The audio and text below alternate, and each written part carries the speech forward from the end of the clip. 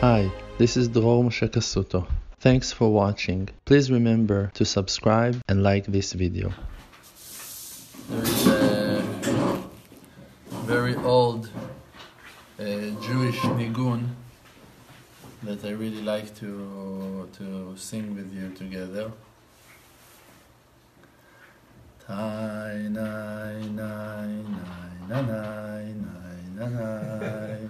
Hi, nai, nai, nai, nai, nai, nai, nai. Hi, nai, nai, nai, nai, nai, nai. What's the question? What's the question marks all over the place? It's not a Jewish nigun? It's a Jewish theme. Hi, nai, nai, nai, nai, nai, nai, nai, nai, nai, nai, nai, nai. What? It's not so Jewish? No, I'm not that Jewish. Oh, maybe you're not posted.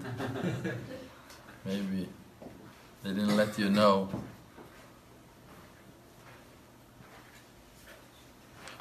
There is a big war between the dark side to the light. And we must join the rebels. We must join the rebels because faith and trust in the existence of good in this creation is our only hope. Now, something is happening in the world, and there are big changes in the world.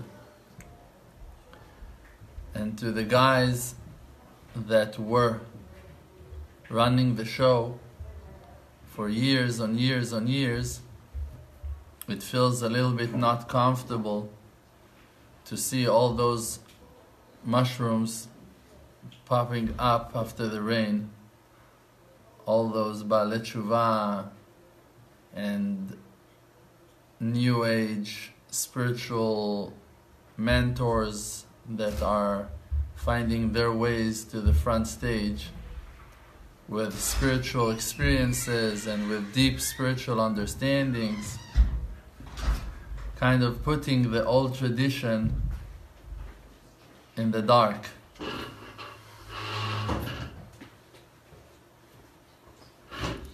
But how can we ignore the spiritual experiences and the depths of our clarity on how clear it is for us and understandable it is for us that the Creator is literally communicating with us and reaching out to us and calling us from within? How can we drop that to follow other people's fear?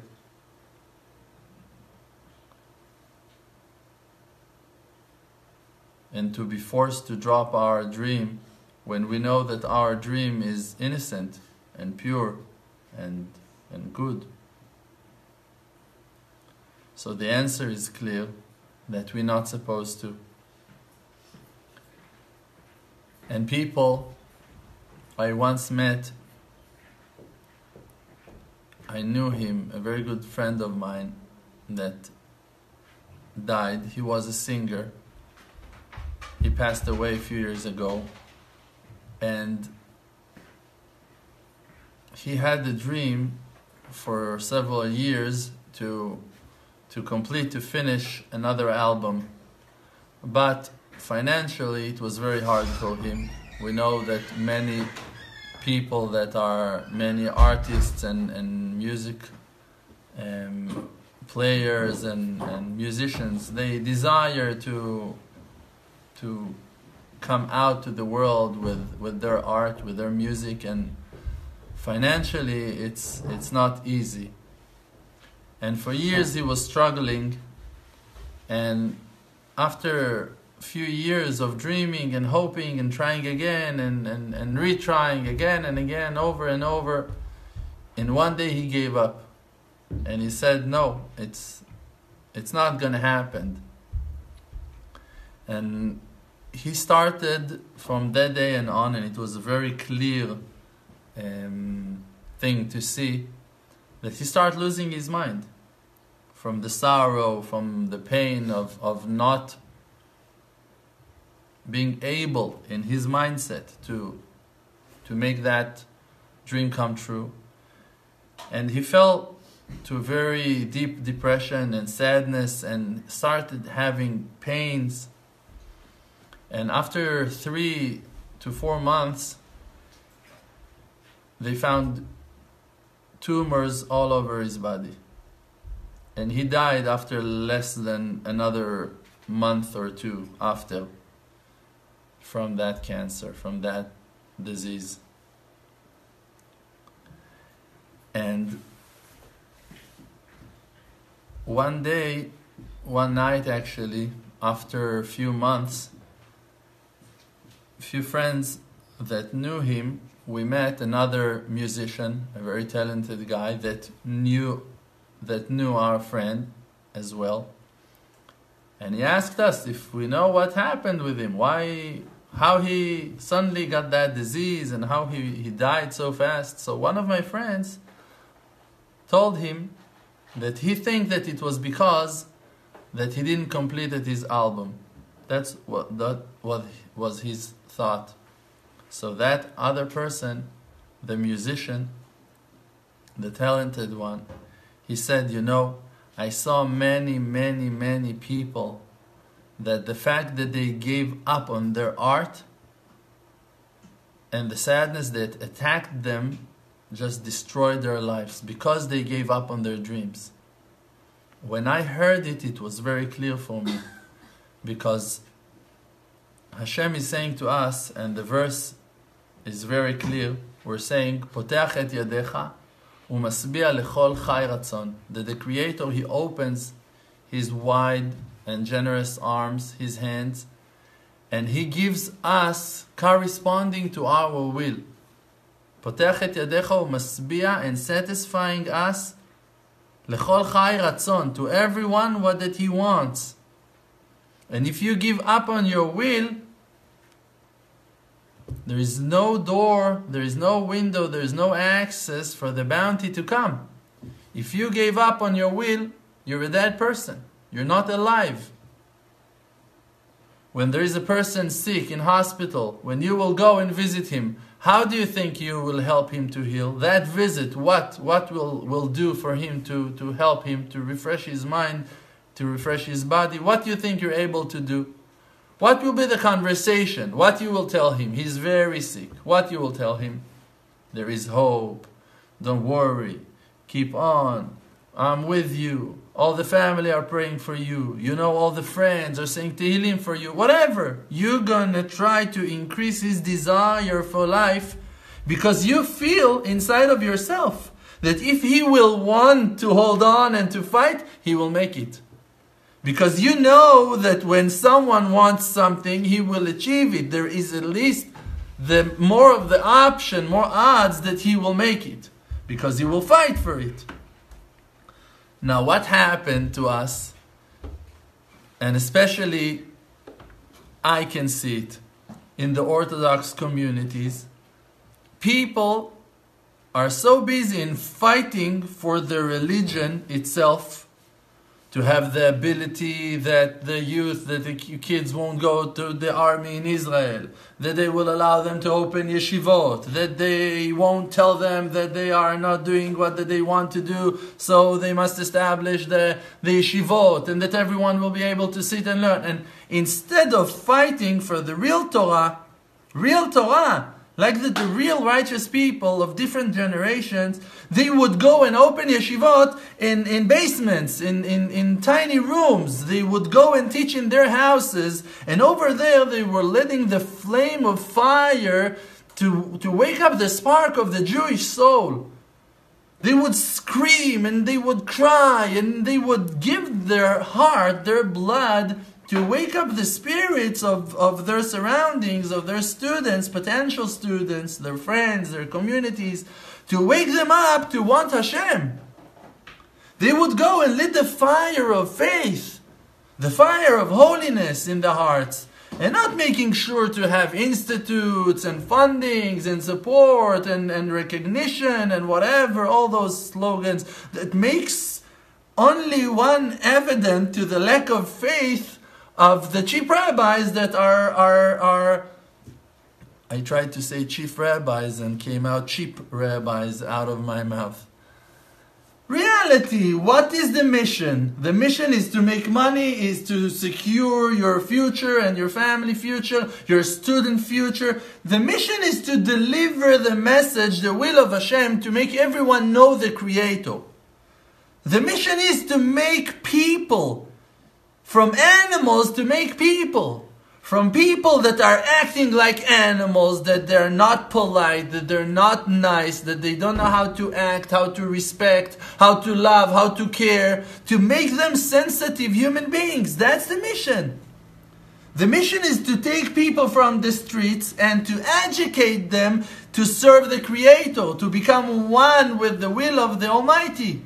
That's the mission. Now, the Orthodox world, and I'm not being judgmental, I can swear to you on that. What that happened is that because of all the sorrow and all the pain of the exiles, of thousands of years being chased and destroyed by different nations and enemies from within, we found ourselves so confused and so lost and terrified, so worried, that we are just working hard on protecting ourselves, defending our position and our status and our financials and our security and our money and our honor and respect and whatever that people will know and will accept. All of that negative approach of just protecting yourself is holding us back from really being positive and delivering the news of the last generation. In years of exile, in years of war, in years of camps to kill people, to kill the Jews, to kill them because of their religion, I can understand why you're being so protective. I understand, because you need to protect those people from dying. You need to protect them that they won't lose their mind. But today, when people are so thirsty, when everyone wants to hear what you have to say, that the wide world is impressed by you, by your nation, by your wisdom, by your science, by your technology, by your talents, by your abilities, by your wisdom, and everyone are surrounding you, are open-minded to hear you, and there are so many ways and so many outlets to go out to the world and to spread faith, and to become that light to the nations that we supposed to be. I don't see the reason to sit and defend yourself all of the time and protect yourself. It's showing only one thing, that you yourself, that defender, is terrified. That you don't have trust in the Creator. But look at the story of the Baalei Tshuva. Look what goes on in this world, in our generation. I know thousands and thousands of people that didn't have no connection to tradition, nothing in their houses, Jewish or not Jewish. People with no connection to faith, with no tradition, with no religious education, especially not Jewish education, that woke up and felt the existence of the Creator in their life, like me. If it happened through a drug party in the north, if it happened through a car accident, if it happened through one of the people in the family that passed away and they found themselves hearing Kaddish for the first time in their life, if it's because of one time hearing songs of Shabbat, if it's from any reason in the world, something woke us up, and we are thousands and thousands of people that felt that the Creator is communicating with us in our language, into our background, into our culture, using the slangs that we're used to, the world of concepts that we're aware of, the mother tongue that we're speaking. And all of that spiritual development is a huge, massive part in the reality of this generation. You have thousands of souls that are waking up. If it's Jewish people with no tradition, if it's Orthodox Jewish people that realize that they're just living on certain habits and tradition that they're not feeling connected to, and they want to try to find the Creator in their life, and they're seeking for faith and seeking for inner answers to inner struggles and doubts that they have, that the rabbis that are surrounding them and guiding them are not answering and not supplying the real answers to their real problems. And if it's Gentiles, people from different nations, that you look at them and you don't understand what in the world is going on here. Movements on movements, communities are growing and expanding in the world, in Spain, in Italy. All Europe is full with huge groups. South America, thousands, probably maybe hundreds of thousands of people searching for Judaism, searching and calling Hashem without even knowing what they're asking for. An inner desire. I went to Colombia. Soon we're going to fly to South America again to another tour. It's crazy. It's wild. We're talking about thousands of people that are coming and asking you, and they're calling themselves Israelis, and they're calling to themselves in names they don't understand. Israelites, Jewish, New Jewish, whatever they're making up. They don't know what they're talking about. They don't really have the tradition, but an inner spark is already working inside of their souls to reconnect themselves to the ancient wisdom that been given to us, Jewish nation, Israel nation, 3,000 years ago. And they want it with all their hearts, and they're asking to convert, and they're begging to open a Beit Din in all countries of the world. And begging, and I don't know what to do. I live in Venezuela, and I live in Pakistan. We have people in Pakistan, in Afghanistan. I have students in Saudi Arabia. I have students in Dubai. People are asking questions. I have students in India. People are, you look at their faces, not Jewish. And they want Hashem, and they're talking to you and telling. I have a student in India, she's telling me all of my family are Christian, everyone are Christian, and she, the only one from childhood, she wants Hashem. How can you explain it? Everyone are Christian. Everyone are fighting with her from her childhood when she was a kid. What are you doing? What are you talking about? She wants to be Jewish. She wants her kids to learn in Jewish school. She taught them about Shabbat. She's trying to keep Shabbat. She's eating kosher. She's doing whatever she can. And the person, she's not Jewish. Christian family in an Indian country. And she loves Hashem, and she knows Hashem, and she knows that the Torah is truth, and she's not following Jesus, and she doesn't care about the idols of the foreign faiths in India, and her heart is a flaming fire to Hashem. What's that? How can you answer that in any other way except of understanding that the Creator is pushing forward to complete redemption? Except of a huge awakeness between the nations and between the Jewish nation, that everyone are waking up from within. Spirit of Mashiach is waving above the water, hovering above the water, and waking up the souls and blowing away the sadness and all gray aspects of our spirits, and waking us up to come back to the real essence of our being, to be servants and believers in the Creator of the universe. And really between us, with no connection to religion at all.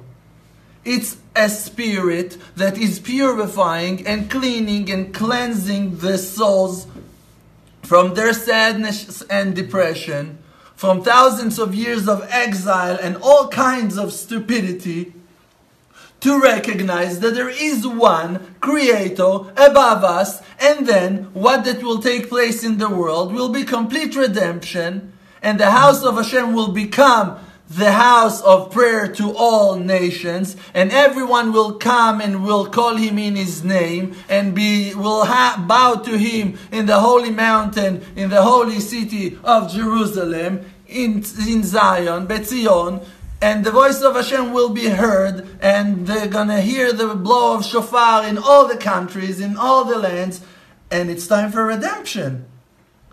Now, the worst enemy to this redemption is the Orthodox sadness and depression. This is the worst enemy. They are the ones that are the most not ready for the news. No. No. Refuse. No. Sorry. Ad kan. Don't cross that line. Don't talk about Mashiach. Don't talk about Geula. Don't talk about Mashiach. Don't talk about Geula. Don't talk about redemption. Don't make no changes. No changes.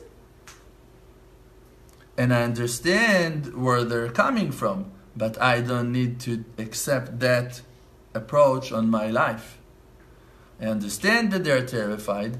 I understand that they have their patterns. I understand that they have leaders that are guiding them to keep on hiding in the shelters even after the bombs stop. I understand it. After the Holocaust, people in the Holy Land of Israel, refugees and Holocaust survivors, keep on holding their bread and stealing bread from the kitchen of the kibbutzim for years after the Holocaust finished. He's already in Israel, the war finished, he's already in Israel, working, he's receiving free meals 3 times a day, meat and eggs and milk and chicken and everything he needs, vegetables with no end. He works in vegetable farms, he's driving, he's got his own house, he's married, he's got children, and he's stealing bread from the dining room, from the kitchen. You cannot blame him. You can understand him. You're not criticizing a person from being terrified and traumatized after being abused in the Holocaust, suffered from hunger for years, seeing his family dying from hunger, every single one of them, and he's the only survivor.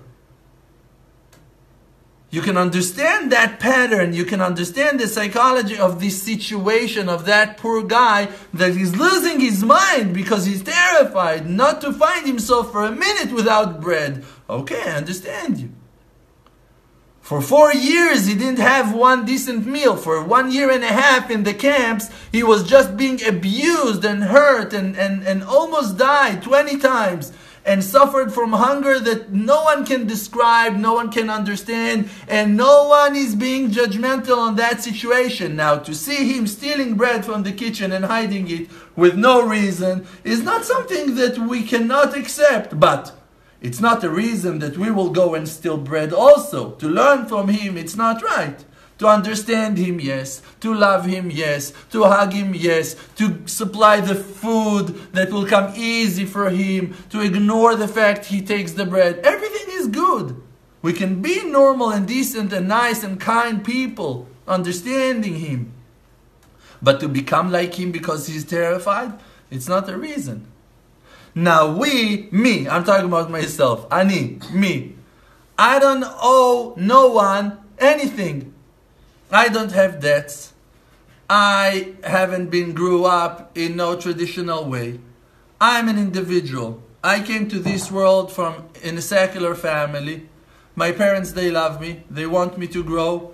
I'm part of the Jewish nation because Hashem made me to be a Jewish person, and I am. I served in the army.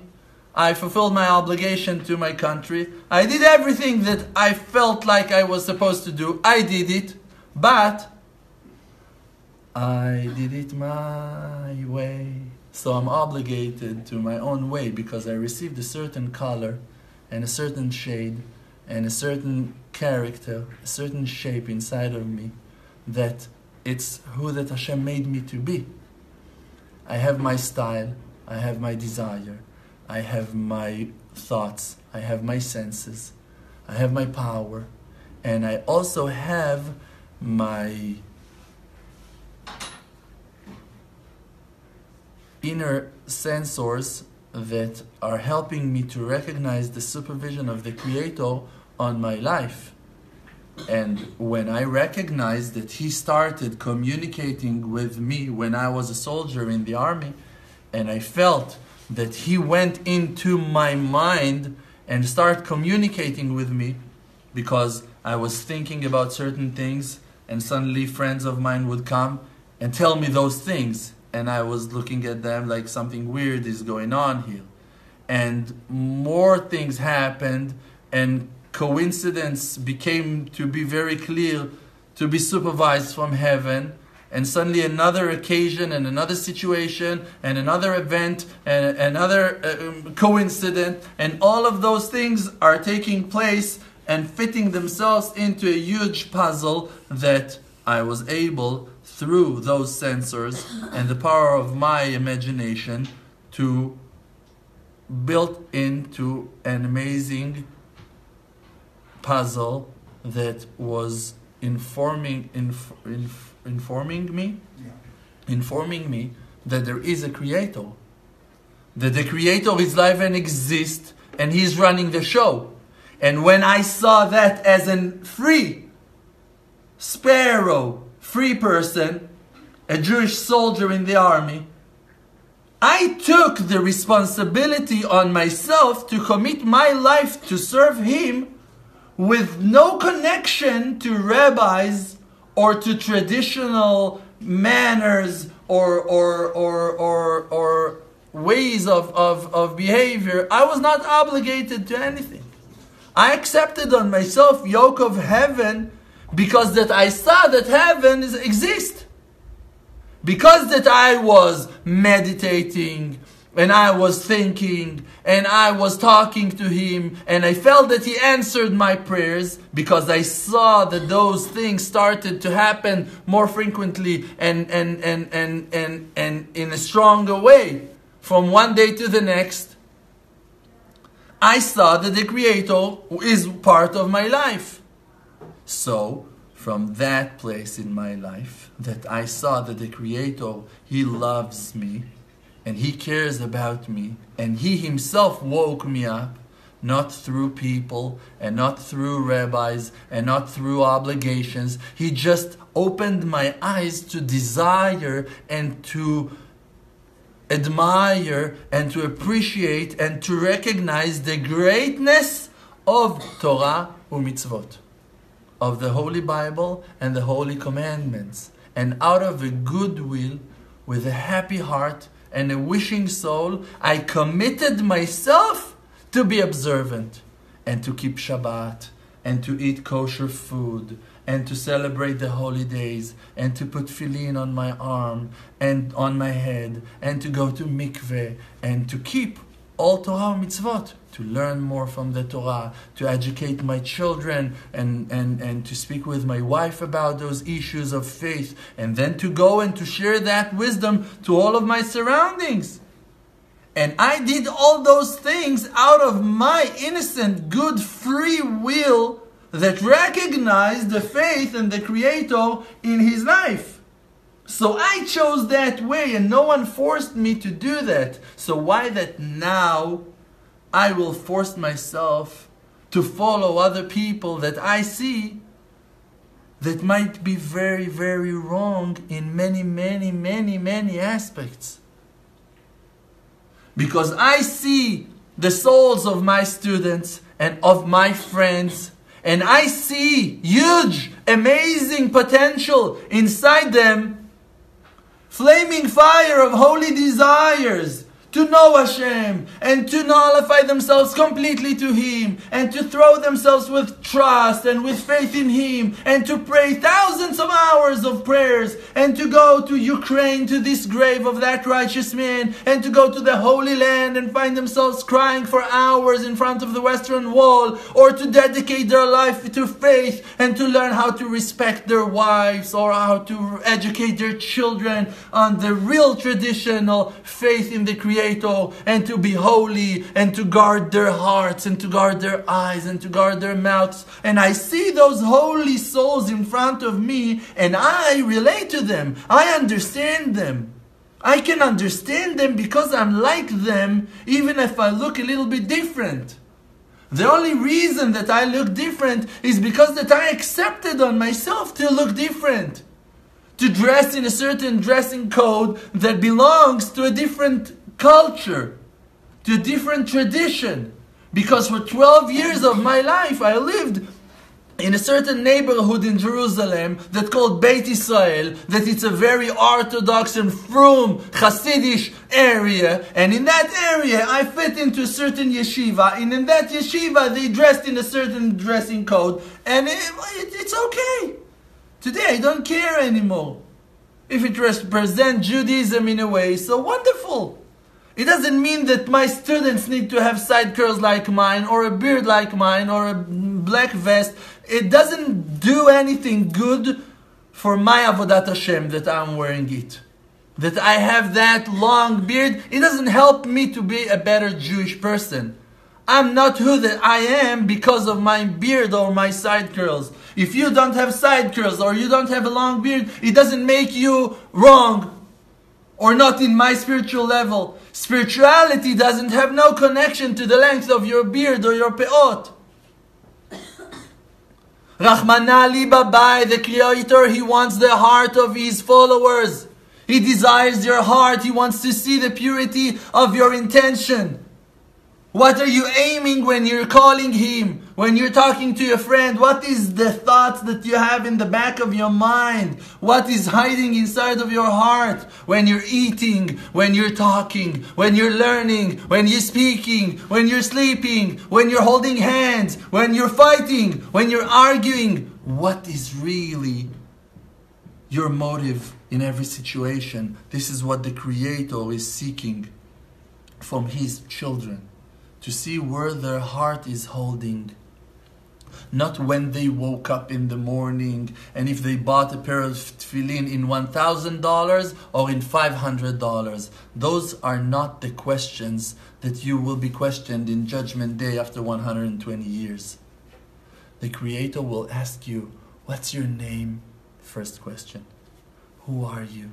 If you're going to say Dr. Schwartz, you're going to be slapped in 5,000 miles an hour straight to hell.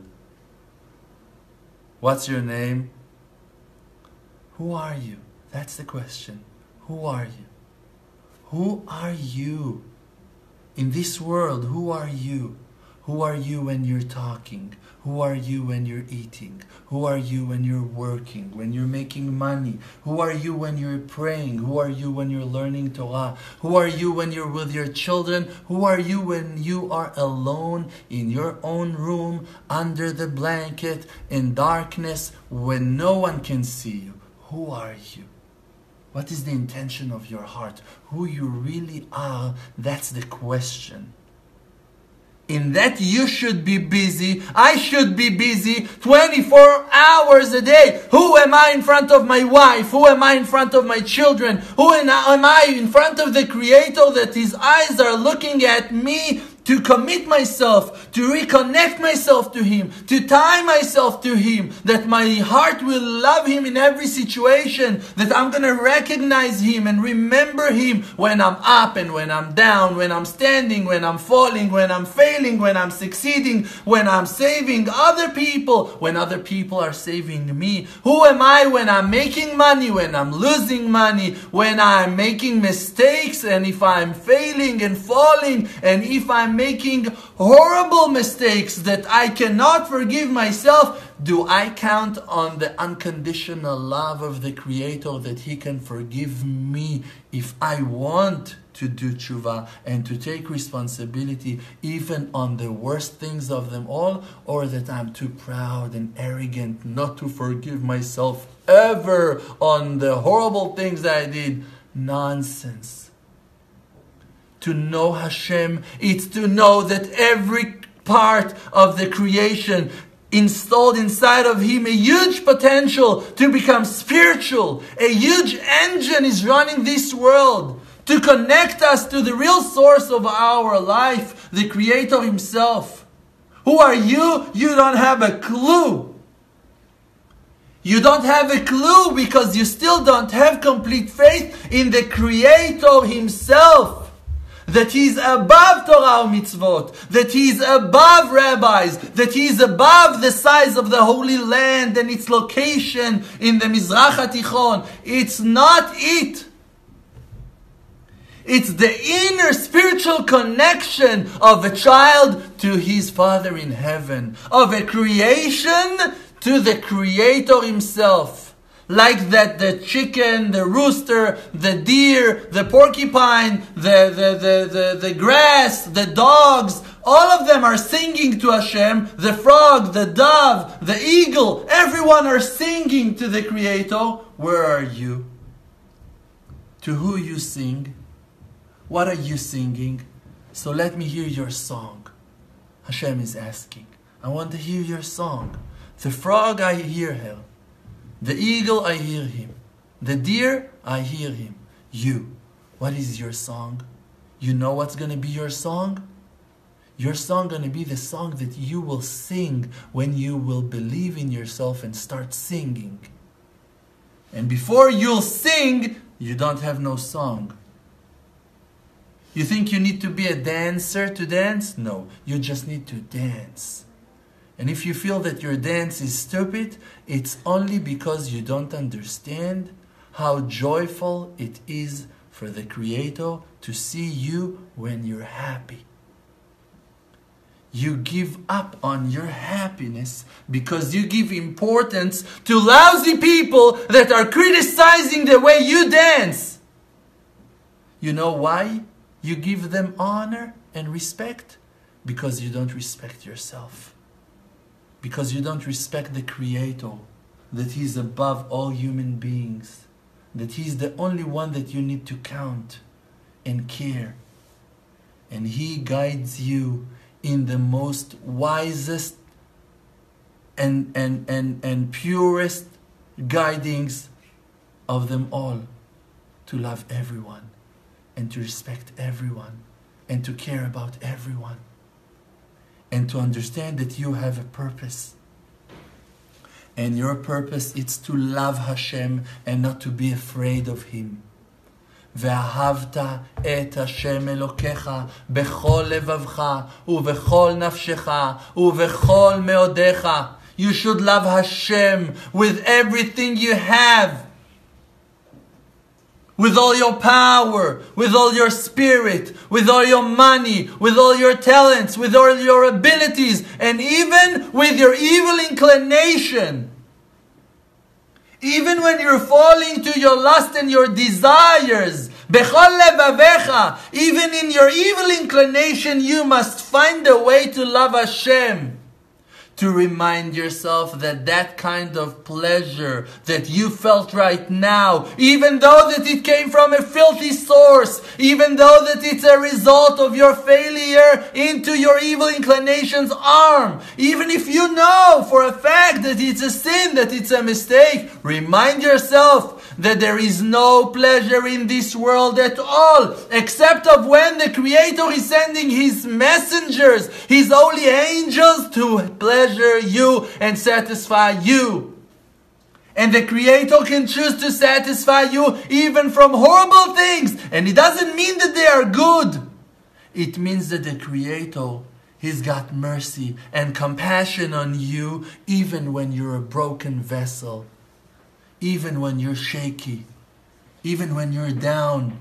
The love of the Creator to His creation is an unconditional love. There is no pleasure in this world unless the Creator decided to pleasure you and satisfy you. So from your embarrassment, from your shame, to receive pleasure in such low place, love Hashem and be grateful to Hashem. And look for your way how to fix yourself and do tshuva. Come back to Him and tell Him, I'm sorry. I'm apologizing for my mistake, for my failure, for my downs, for my horrible crush. But thank you for giving me a reason to live and helping me to work on myself. Thank you for opening my eyes to do tshuva. To do tshuva, it's to come back to faith. It's not to be religious. It's to come back to faith. To come back to Hashem. To Hashem's will. For an example.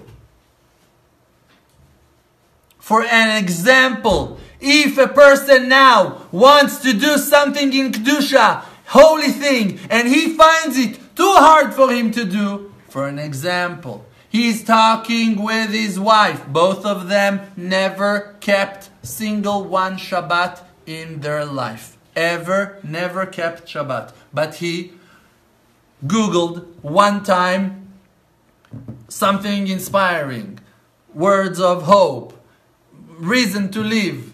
And suddenly he saw Rav Dror speaking on YouTube. And then he listened to that lecture and he liked it. He said, you know what? Even though I feel not so related to his look, not so related to what that he represents, whatever, feeling very far, but something in his words touched my heart. I want to hear it again. And then in the next day, he heard another lecture. I have a student that told me, from the day that I heard you, I heard over 1,000 lectures of you. And you know when was the first one I heard? He said, 4 months ago. And in those 4 months, I heard over 1,000 lectures of yours. He heard short ones and long ones. And he heard and heard and heard. He couldn't take himself away from the screen. Not because of me. Because that his soul been lit in fire. Because suddenly he found his soul.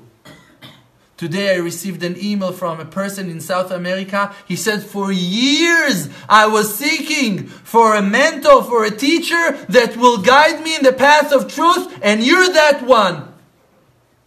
It's not because of me. It's because that he's seeking for years to find the truth, and he recognized the truth when he heard it. I'm also lucky to be part of that thing. Now that person, he Googled some inspiring content and he fell into my loving arms and I hugged him through my videos and he found hope and desire for life, and he found it in the old tradition of Judaism, and he wants now to keep Shabbat, and he shared that information with his wife and she's okay with it, but to change her lifestyle, she doesn't feel at all connected to it. Now he wants to start keeping Shabbat and he doesn't know how to do that even. And his wife, she is rejecting, she's fighting a little bit. She doesn't know what will be the next craziness of her husband. One time he wanted to buy a yacht. One time he wanted to move to another country. Now he wants to do tshuva and to become Orthodox. Okay, like I hear you. There are good things in it. At least one day a week to rest. I understand, I hear you. But she's not so sure. So now, he wants to be observant. He wants to keep Shabbat. What is the rule? What's the halacha? What should he do? What should he do? I think he should wait. That's my answer. Ask me, what should I do? I think you should wait. But I want to keep Shabbat. It's the biggest gift of them all. Hashem gave us the gift. Hashem gave us the Shabbat. Yes, but listen.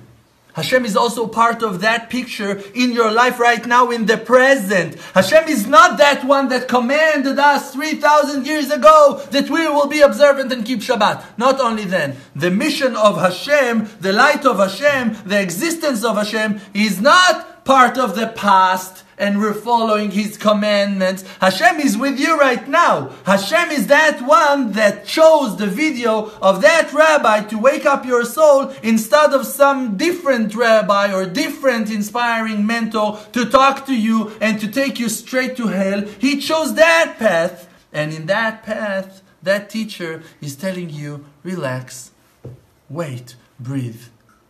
Listen to the voice of your wife. Why she is afraid. I'm asking you, why she's refusing. Oh, stubborn woman. She doesn't want to hear to the voice of rabbis. She doesn't want to listen to the voice of Torah. Listen, maybe she's got her reasons. You know what's her reasons? Her reasons is that you are so not stable, that you messed up so many times in your lifetime together, that she really cannot put her future and her children on your back because you are not stable. Honey, you're not stable. Listen, your wife is saying, I'm afraid. She's not saying no. She's saying, look, you look more like a question mark than any other thing that I can see in my life.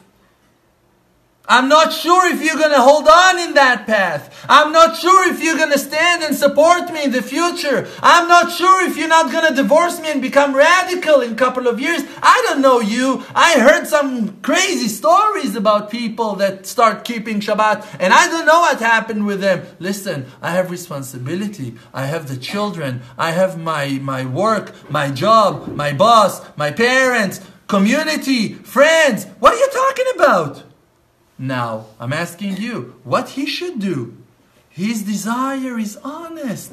His will is pure. He woke up. He is talking about Shabbat. And he hears other people talking about Shabbat. And he wants to feel the pleasant of Hashem. But Hashem woke up his wife right now to hold him back. And I say, listen to the voice of Hashem. Hashem is not here and not there. Hashem is everywhere. Hashem is between the lines. Not only in the line that is commanding you to keep Shabbat, or in the line that is commanding you to divorce your wife if because of her you cannot keep Shabbat. There is a huge gap between those lines. And in that gap you should find Hashem. You should take your problem to a quiet place and to tell Hashem, listen, I want to keep Shabbat. Give me the merit to keep Shabbat. I want to do it in the right way. I upset my wife so many times. I disappointed her so many times. I don't want to hurt her. I understand her. You know, Hashem, she didn't feel the pleasant of Shabbat. She never tasted the sweetness of Jewishkeit, Yiddishkeit. She never tasted the pleasant of faith. You know what, Hashem? I will try to make Shabbat more joyful next time. And even if I won't be able to keep it completely, I will try to do something nice.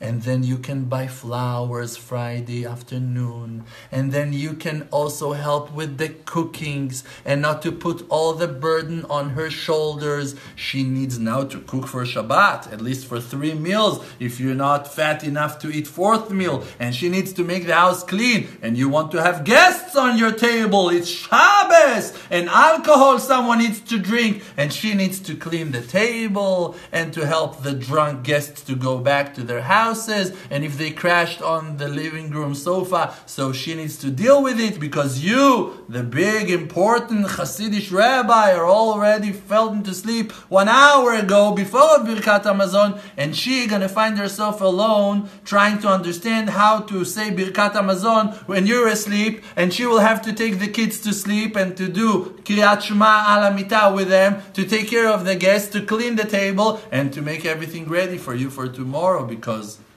you have a second Seudah, right? No, wrong. That's not the will of Hashem.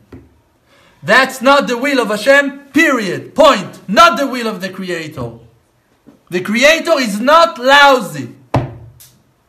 The Creator is not cruel on women. The Creator is not cruel on children. And the Creator is not following your stupidity and stubbornness that you want to change and you want to do. Who are you? Who the hell are you? Who you think you are? You're welcome to grow in the path of righteousness, of holiness, of kindness, to be sensitive, to be nice, to be polite, to be respectful, to respect others, to listen to their problems, to care about their hearts, to care about their feelings, to work on your attributes, to be a human being. and not to be a Haredi animal that runs over people. That's not the will of Hashem. The will of Hashem is that you will be nice, that you will be good. Now you want to be inspired from the verses, from teachers, from rabbis, from holy books that have been written by righteous ones, by giants of our nation. Welcome. But don't drop the essence of life, the important commandments, derech eretz, way of the land, manners, behaviors, to be so strict with the hours that you need to wake up and chatzot and before of dawn of completing the blessings in a minyan and with 10 people around you and going 8 hours every day learning in yeshiva, and that no women will come to the house and she's so rude not covering her head and this and that. Who are you? Who are you? Who are you? Who are you to run over people? Who are you to destroy innocent souls? If you're going to give her a chance, she will be higher than you, thousands of times higher than you. Destroying people because of your laziness. Found yourself a place to hide in. Find yourself a place to deny and a place to not to work on yourself. That's not the will of Hashem. The will of Hashem is that we will take responsibility on our actions.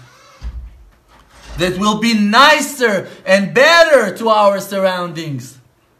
And then through patience and through love and understanding and compassion, you and your wife together will keep Shabbat. And you will eat kosher in your house. Even if it will take another year. Even if it will take another 5 years. In 5 years, you will keep Shabbat out of joy, out of happiness. Shabbat will be pleasant in your house. And not hell. It will be part of heaven. And Hashem's Spirit will hover between you. And you'll have peace. That the Creator couldn't find a better vessel to contain His blessing except of peace. So work on peace. Work on understanding, build your way of communication, having deep conversations, sharing your emotions, taking responsibility on your lackings, working on your attributes, to learn how to apologize, how to love, how to care. And Hashem will help you, that all your dreams will come true, and all your prayers will be answered, and you will find a way to convert, to keep Shabbat, to complete your aliyah to the Holy Land, to live in Jerusalem, to learn Torah, whatever your heart desire, you shall have. But don't drop your family. Don't drop your beloved ones. It's not the will of Hashem. That you will give up on your own children. That you will give up on half of your soul. That you will give up on your wife. That a woman will give up on her husband. That's not the will of Hashem. That's not the will of the Creator. The Creator, He wants you to become better and nicer, more kind, more sensitive. That you'll be able to love more and to express your love, to respect other people, to be righteous, to be good. We hope you enjoyed this video very much. Please now remember to subscribe and like this video and share it with your friends to help spread faith in the world. For more, please visit Emunah.com. May your light shine always, and your requests should be answered with the greatest blessings. Amen.